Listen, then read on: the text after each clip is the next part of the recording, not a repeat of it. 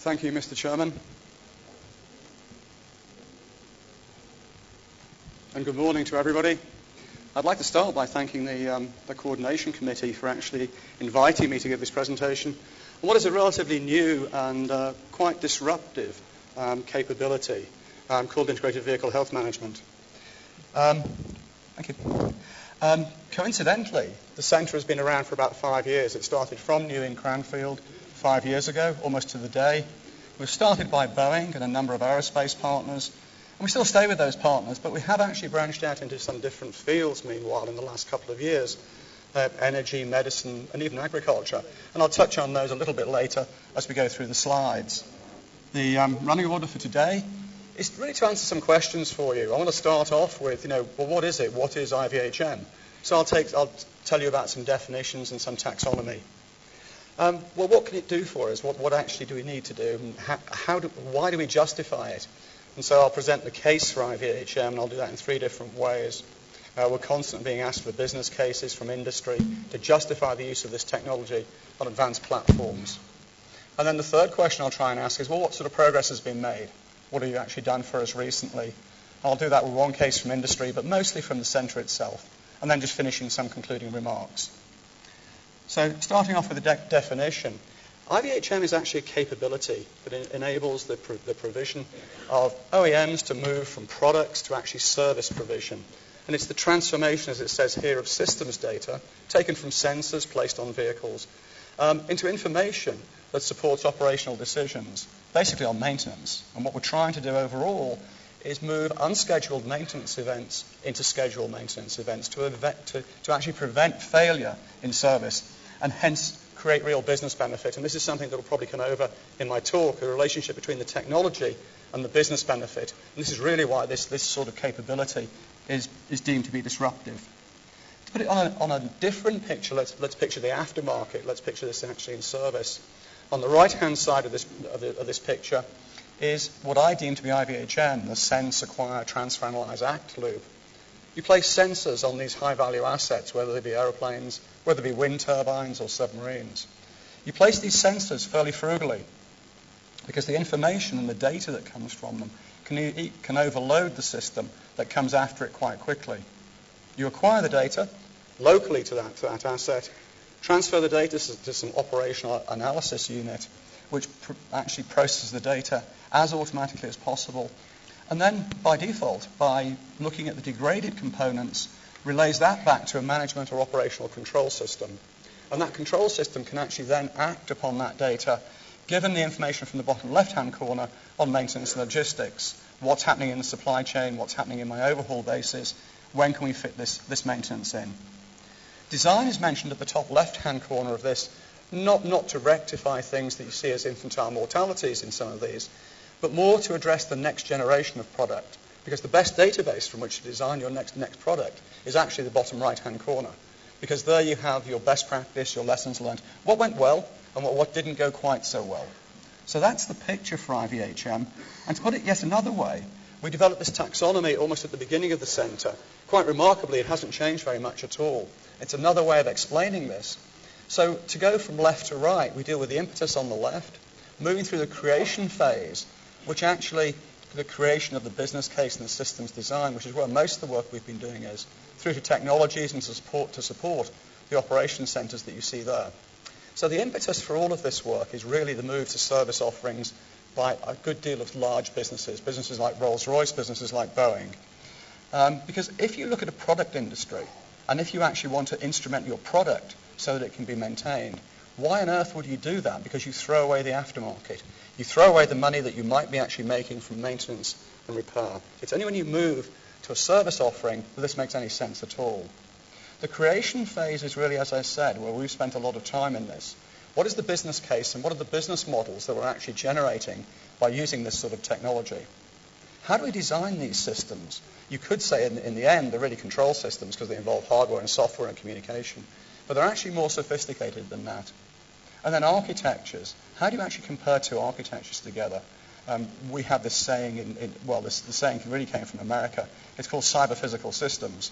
It's that you want to enact something, and you can actually change both the hardware and the software in such a way as to achieve what you want. But this has involved 2 boxes, 3 boxes, using the CMC on board, or using processing that actually exists. And then the technologies and the support. The other thing we do at the centre is we actually have some demonstrators, and they're small-scale demonstrators shown up there. The reason for this is if you don't fundamentally understand the physics on a test bench and can produce the diagnostics that come from the signal processing, etc., you really can't do it on a full-scale machine. But once you understand those fundamental physics, actually moving it into the real world and dealing with the noise and the environment that you encounter there is still quite a challenge, but the fundamental physics remains the same. And the sector demos that I put up there, we've got into different sectors, as I was saying before, with energy and agriculture, etc., and we demonstrate those. So with that behind us, with the idea that that's IVHM, how do we make the case for it? What is it that we're trying to do, and what is it we're trying to satisfy? And this actually comes in 3 different ways. We're going to address safety, operational efficiency, and economic. And in doing this, I'll touch on some of the Indian counterparts and some of these things as we move forward. So firstly, safety.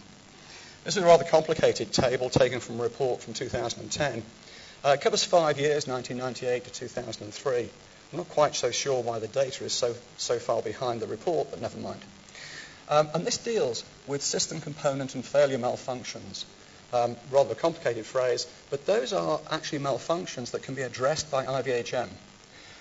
In this table, there's 3 columns, and what I want to look at is the first column, the Part 121 column, the major airlines and the cargo carriers.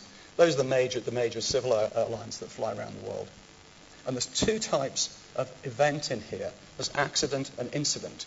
An accident is where human life is affected, or there's been major hull loss.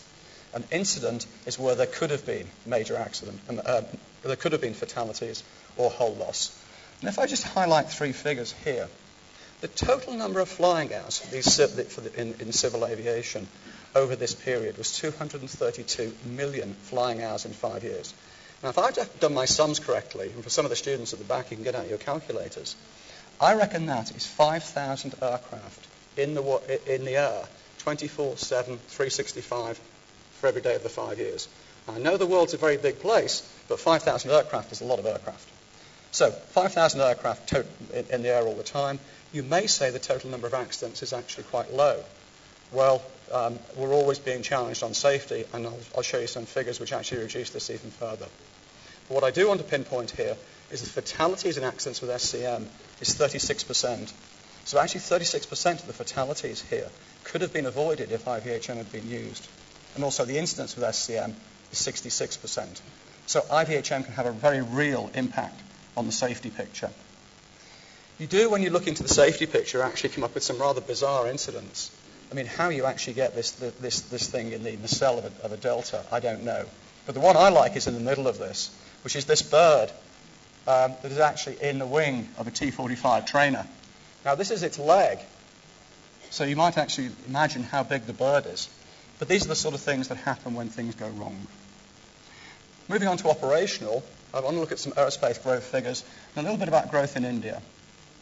So firstly, this is a slide for each of these yellow dots. This is a civil airliner flying around the world. And as we look at this, nighttime is going from right to left across the screen. You can see that Europe has actually calmed down. America's got quite a lot of activity in it here, which is dying down as nighttime comes. As daytime comes to Europe, it picks up. The Pacific Rim has picked up. India's got a little bit of traffic in it. These are the sort of crowded skies we're talking about. And so one of the things that comes out of this is our traffic management, let alone that operation itself. The ATM system across Europe is really being pushed, and there are a lot of research challenges involved in how to keep up with that. This is quite an impressive picture. Not so much happening in South Africa and South America, and little bits happening in Australia from time to time. But these very crowded congestions of really over Europe and the US.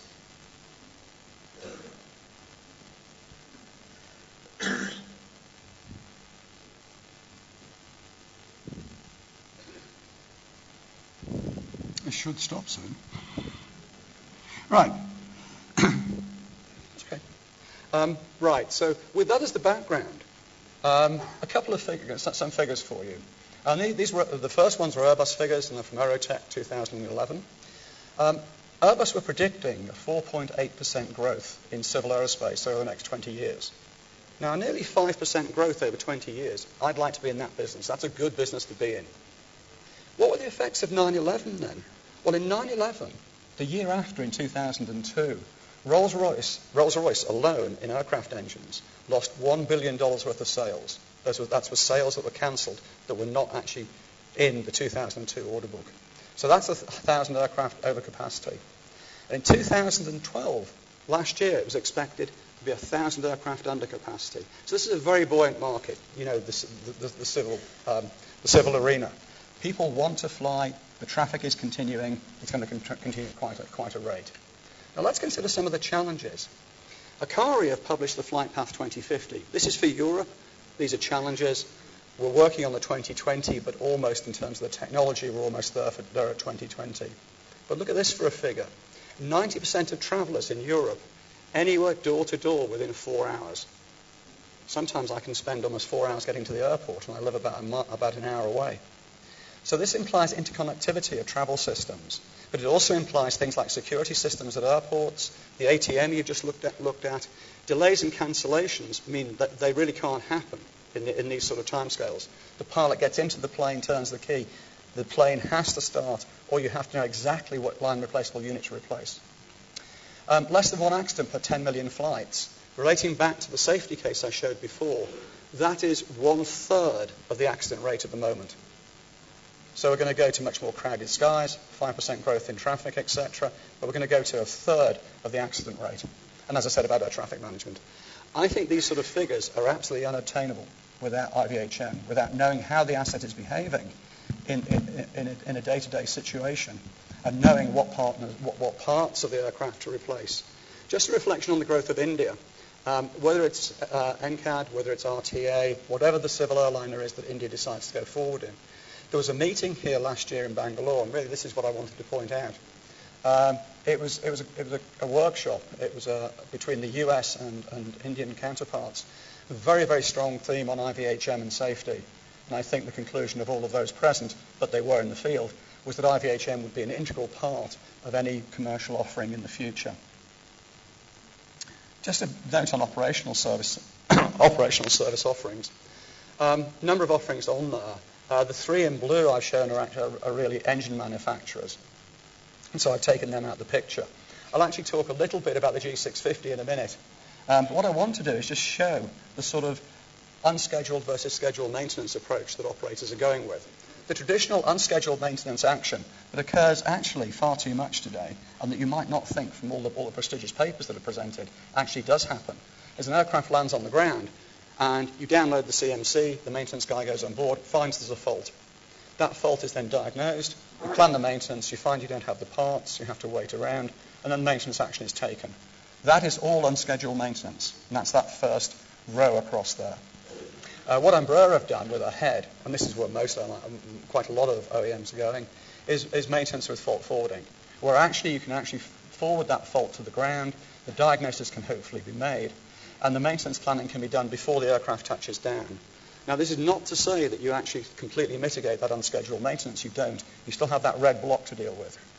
Where we want to get to, and this is really a nirvana, is we want to get to prognostics, being able to forecast into the future.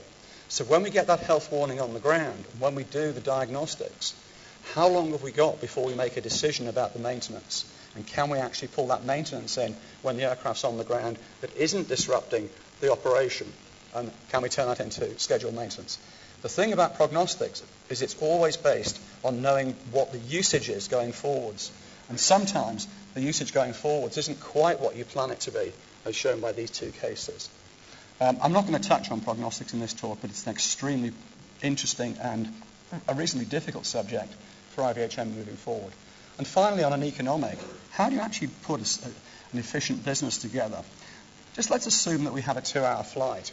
What has been happening in the recent past is in order to actually match their KPIs, the key performance indicators, a lot of airlines have been adding extra time onto their flights. You may have noticed this. You actually look at the time it takes for the flight, and that's far too long. And what actually they're trying to do is they're trying to get pushback from the gate time or actually delivery time to the far end. So they do that by putting in this contingency. The only problem is this contingency actually mounts up. And so maybe you can get 3 flights a day. The problem is, in the same length of time, you would have got 4 flights a day had you taken out the contingency.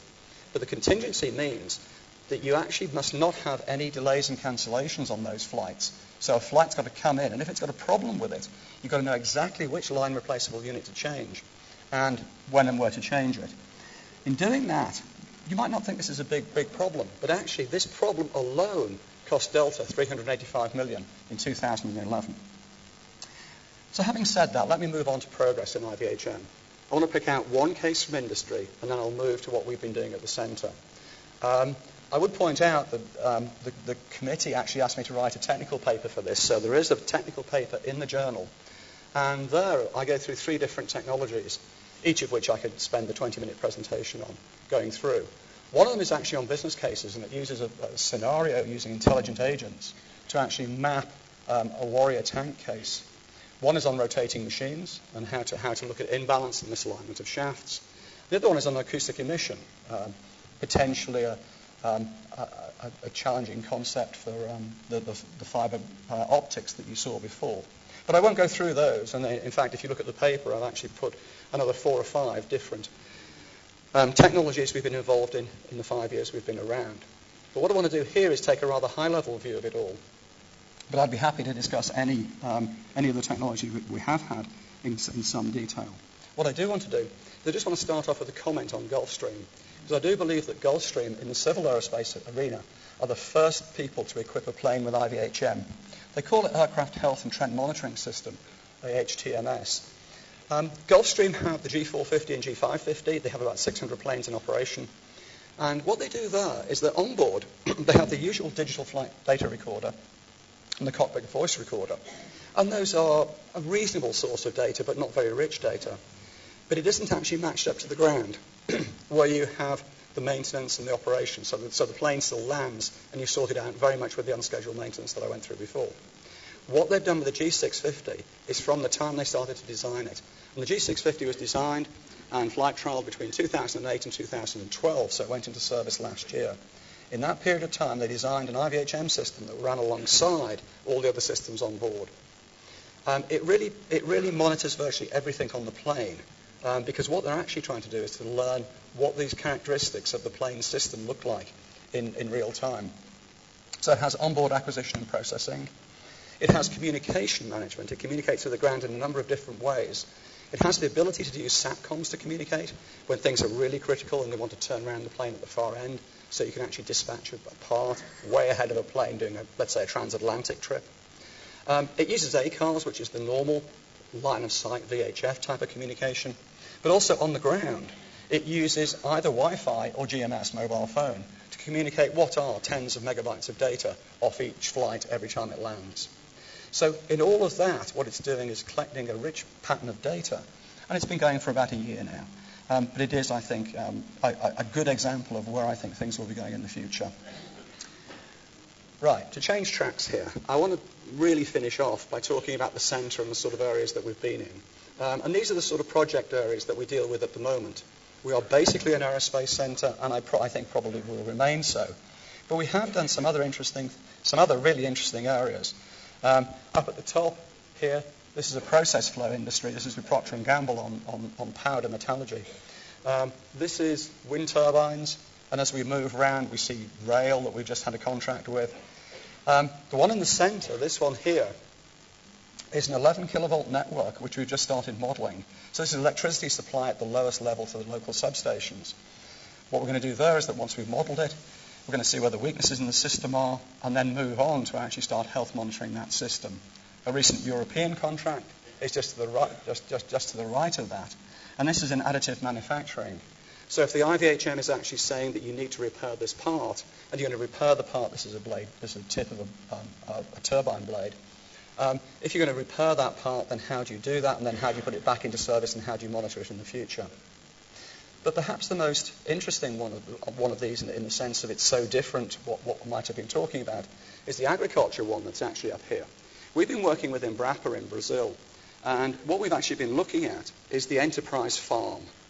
So what happens in sugarcane harvesting, for example, is that you have combine harvesters. And by the way, fields in Brazil are huge. They're measured by how long it takes a light aircraft to fly across them.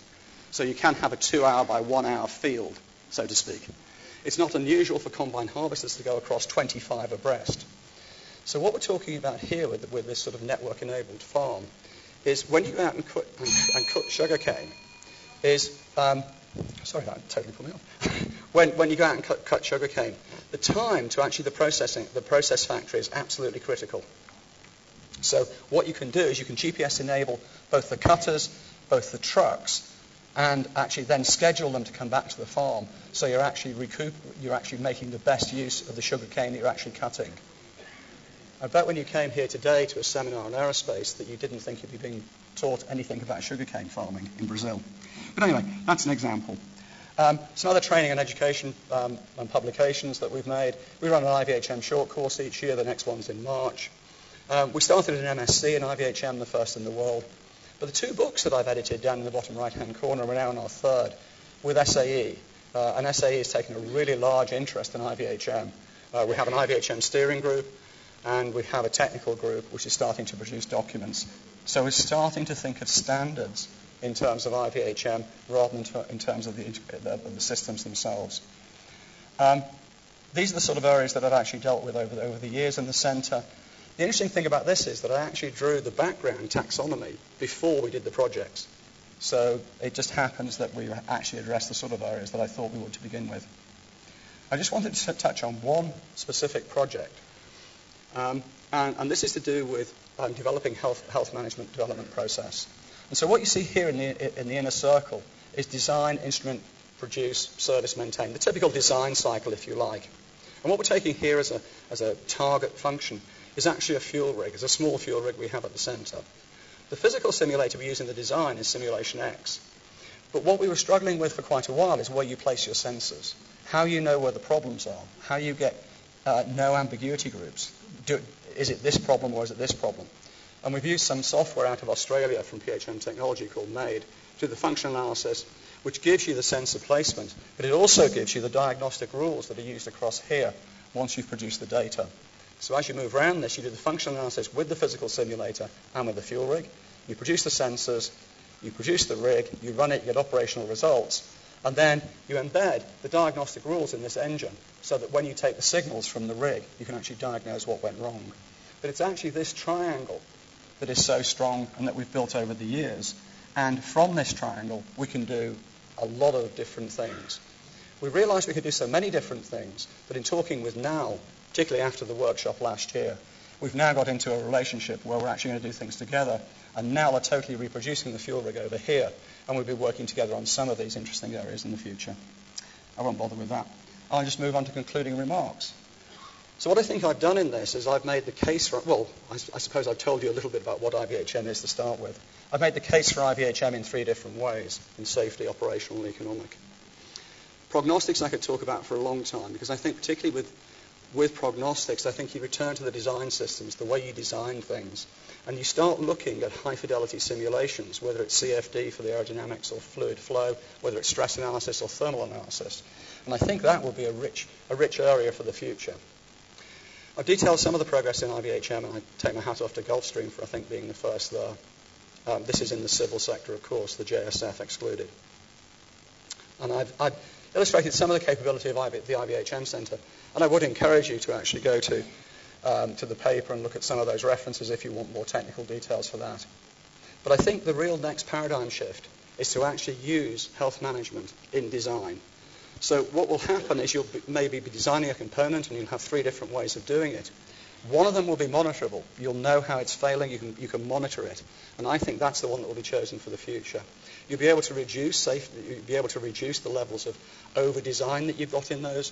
And coincidentally, with NAL and CMTI, we've just put a proposal in joint together on such a topic. Thank you for your attention, and I'd be quite willing to take any questions. Friends, I think few questions now.